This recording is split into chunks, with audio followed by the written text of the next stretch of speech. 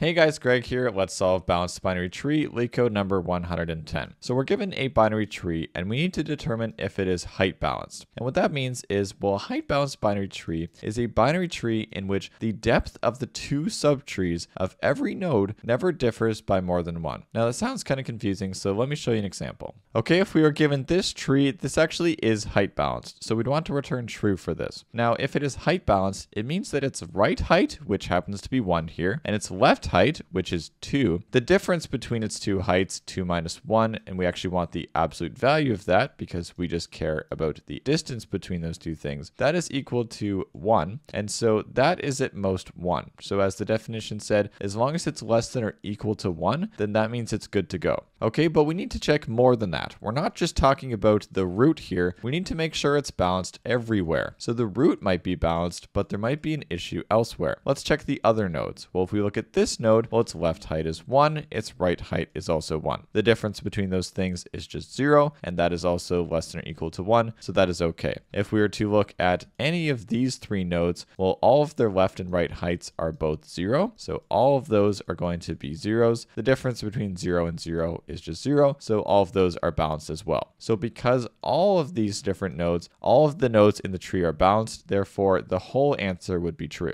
If we had a tree that looked like this, well, now if we look at the root here, the root would have a right height of 3 and the left height would be 4. So it's comparing 4 to 3. The difference between that is just 1. And so there's no problem in the root here. And there's actually no problem here either. That's comparing 1 to 2. That would be fine. But there is a problem if you're talking about this tree. So if you're rooted in this tree right here, if you're rooted in this, well, its left height is 1. Its right height is 3. And so just for this node here, the difference would be 2, which again is bigger than 1. And therefore, since there is a problem somewhere in the tree, there is a problem overall. And so our total answer would be false. So we'll assume that it's balanced through this global variable, and we'll do our DFS here. And if we kind of ever find that, oh, here, there is actually an issue here, well, we would change this to be false here. And so that way, once we kind of came back from our DFS and we were done our helper function, after we're escaping this, we could check if we're balanced or not. If we ever turn it to false, our total answer should be false because there was a problem somewhere. Otherwise, if there wasn't an issue, well, then it just should be true like it was before. And so we can just kind of return the value of this global.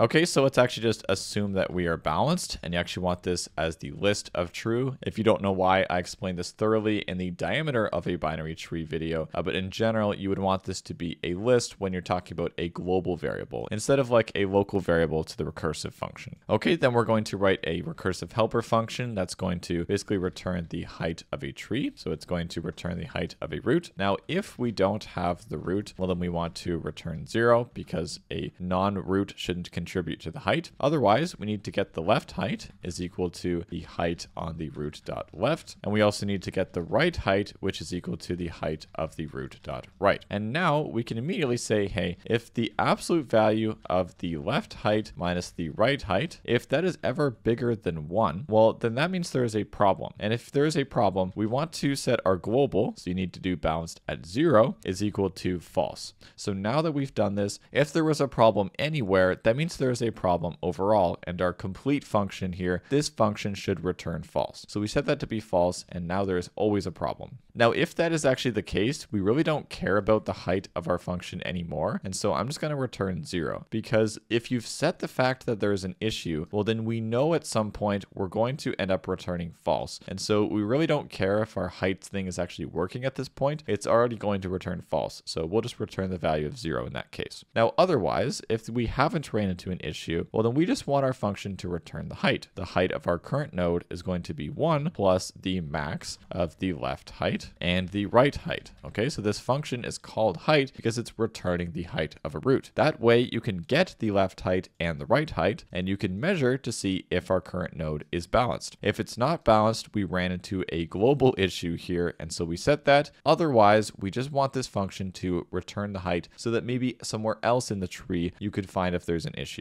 Okay, so from there, we just want to call height on the original root that we were given, and then we want to return our global, so balanced at 0. Okay, now there's actually a slight optimization that we could do here. Now notice that if we do call this on the root, well, it's going to go down left here, and it's going to do a DFS going all the way left. Now you could find an issue anywhere in the left there. If you ever found an issue in the left, if at this point, if just after we've gone down the left, well, if we know that the balanced at 0 is false, so if that is actually false, well, we know we want to return false, and we just want to escape here. And so we will actually just return, again, we'll say the bogus value of 0, because we're saying if you found a problem in the left, we just want to get out of here as fast as possible and not go down to the right because an issue's already been found. Okay, so the time and space complexity of this solution, well, the time complexity is just going to be big O of n here because we are visiting every single node in the tree and we are doing constant work here. Okay, all of these nodes here, we're not really doing anything crazy per node. And so it's just going to be O of n because we visit all the nodes. And the space complexity, this is ultimately a depth first search. And because it's a DFS, that is going to use basically vertical call stack space as we go down and down. That is going to keep the call stack open, and so that is going to be big O of h, where h is the height of the tree. I hope this was helpful, guys. Drop a like if it was, and have a great day. Bye bye.